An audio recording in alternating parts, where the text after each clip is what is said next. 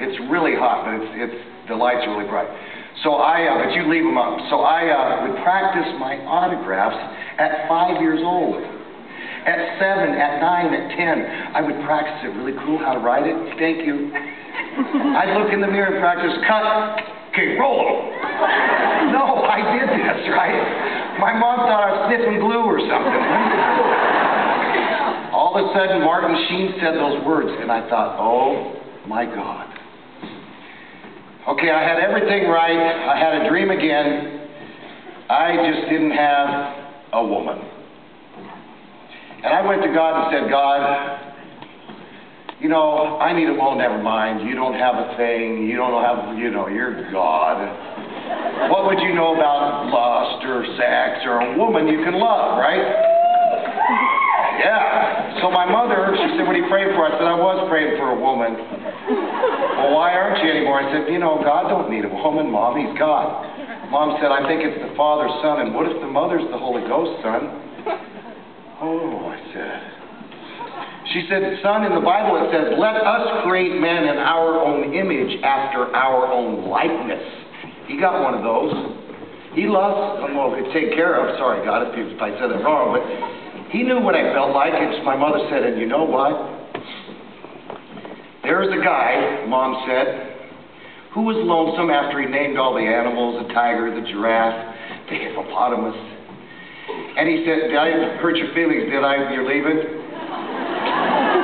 Okay, you coming back? Yeah. Back. Okay. So, as I prayed, Mom said, listen, the guy's name was Adam. Oh, Mom, it's in Genesis. I know, and he created this girl named Eve. Oh, I said, because I am still to this day, when I know God has answered a prayer for someone in a certain way, I know he'll do it for me, right? Because he's no judge of persons. He's got to do it for me if he does it for you. Vice versa. So I start praying in Jesus' name. Now, Lord, don't get mad, but boy, please. Just give her that one gift, Lord. You know what I mean, right? So one day I'm writing mail, and this is like a week later. One day, and I'm praying every night for this. You know, God, I need a woman. I'm lonesome. I need. Please, God, please, in Jesus' name, please. I write this bond for this girl who works for a senator, and she gets caught shoplifting a lemon. What? When she's got 2 watermelons? And I thought, what is this? So her father calls me up, and the bond was $300, $30. She calls me up, she goes, well, I need out. And I go, okay, I'll get you out tonight. The dad brings me the money. I send the money on the bus. I don't take it. So she takes an extra day getting out of jail. She's half Italian.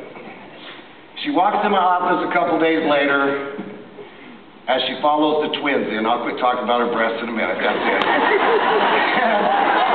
First I see that, and then I see her, and she goes, and who the hell posted my bond? My name is Alice Elizabeth Smith. She goes, thank you. She goes, they call me Beth. I was like, oh my God. Now she says when she first saw me, she goes, oh yes, it will be mine. So I want to put that in for it. It wasn't me just picking on her. And she's, you know, 12 years younger, and so since I'd been out of prison about 4 years, I thought, oh, that's not cool.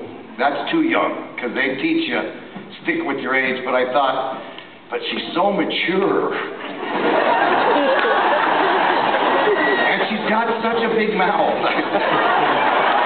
And she cusses like a sailor, but she's Italian, so I guess that's okay. So I ask her, once the bond is over, would you like to go out on a date? She goes, I've been waiting for you to say that. And I hooked up with her, and all of a sudden, she goes down and gets her bail license. Yeah, and she becomes a bail bondsman competing against me. So I tell her I caught this guy, here's how it happened. I come home with a gunshot wound. This guy shot me in the arm, She's like, I wish I could have seen that. You didn't whoop that guy. I said, the hell I didn't. Hell, he fell to your son and said, baby, I know how to BOX. Oh, I wish I go, you want to go with me? So she gets this guy who's a jump, about a 30,000. We catch this guy as he's coming across the street. I trick him. He gets out of the car. On the ground, freeze right now. I look, she's on the ground. No, I swear to God, this is a true story. I said, not you, Beth, stand up. She's like, yeah. She's like, oh my God, you scared me to death. I'm like, Jesus. You're supposed to have a gun and stick your hand in there and act like that. I rehearsed this with you. She's like, you're crazy. I go, you gotta act like that, honey, because we could get shot. All of a sudden, she calls me up, you got any more bounties?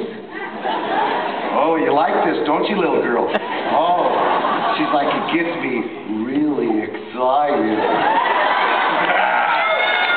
Yeah, I got 10 more, baby. You talk about a hookup, cha-ching.